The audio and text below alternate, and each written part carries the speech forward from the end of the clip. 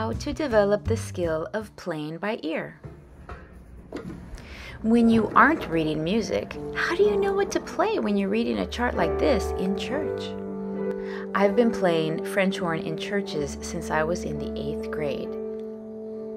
And this is how I learned to do it.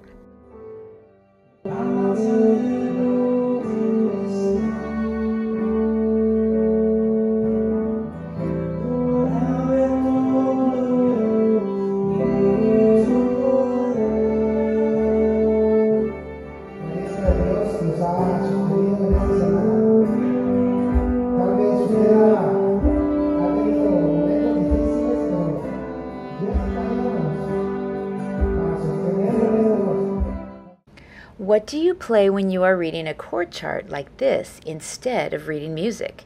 This is what you'd call playing by ear, but understanding a little bit of theory will help you do it.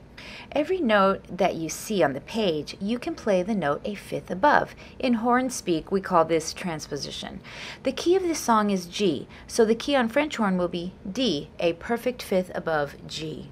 So knowing my D major scale will help me to add moving scale patterns to what I am playing. Let's practice some major scales. I'm going to put in my mute and I'm going to try to get a quick workout session in. When it comes to playing by ear, knowing your scales is key. So when I practice, I like to run through all my scales, all my major scales, starting on C, 2 octaves. So I'm going chromatically up. I start on C, then C sharp, then D, D sharp, E, F, F sharp, G, G sharp, A, and B.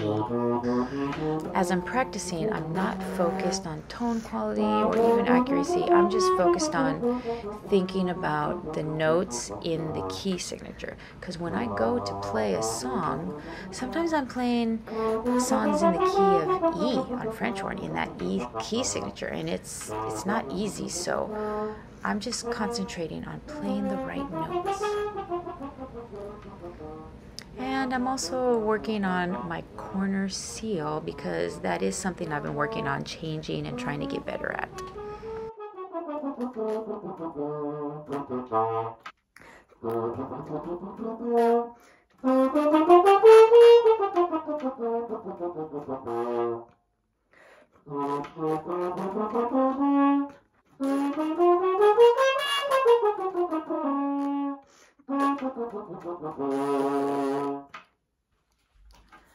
Messy, but a little bit is better than nothing.